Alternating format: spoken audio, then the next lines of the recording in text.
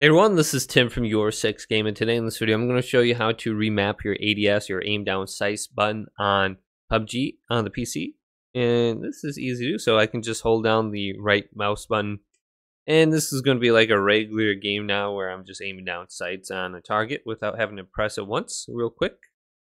So we can go to escape and go to settings. Then we want to go to controls and go to key input method. And just make sure ADS hold is turned on. And then aim and ADS are two different things. Aim is like third person. ADS is when you're looking down the barrel of your gun pretty much. And it says over here you have to remap it for this function to go ahead and work. So we want to go to key bindings, go to combat. So aim and ADS right here are going to be on the same thing. So we want to go ahead and remap this option.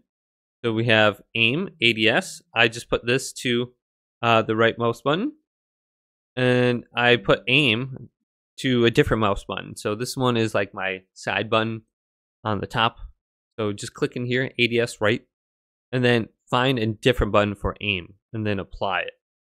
Now, when you ADS and press that right mouse button, you can just click in real quick. Boom, boom, boom. And then I press the far left mouse button to do this. Otherwise, maybe you could put it like the scrolly wheel. It looks like this is the waypoint.